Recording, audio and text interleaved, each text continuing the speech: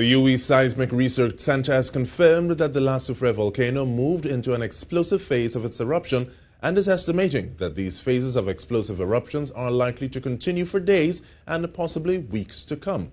One of the centre's technical team on the island, geologist Professor Richard Robertson, said once explosive eruptions have started, it is likely that others can occur, and he advised that the first one may not necessarily be the biggest.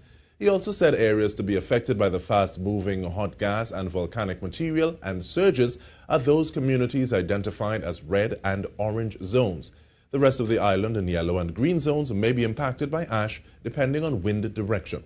The scientific team has cautioned that neighboring islands and regional aviation interests can also expect to be impacted by volcanic ash. The ash poses a significant threat to flight safety. Meanwhile, the government of Trinidad and Tobago stands ready to provide assistance. A statement from the Ministry of Foreign and CARICOM Affairs said it is mindful that there are nationals of this country in St. Vincent and the Grenadines who may be affected. These nationals are urged to contact the Ministry of Foreign and CARICOM Affairs to register their names, contact information, and current status.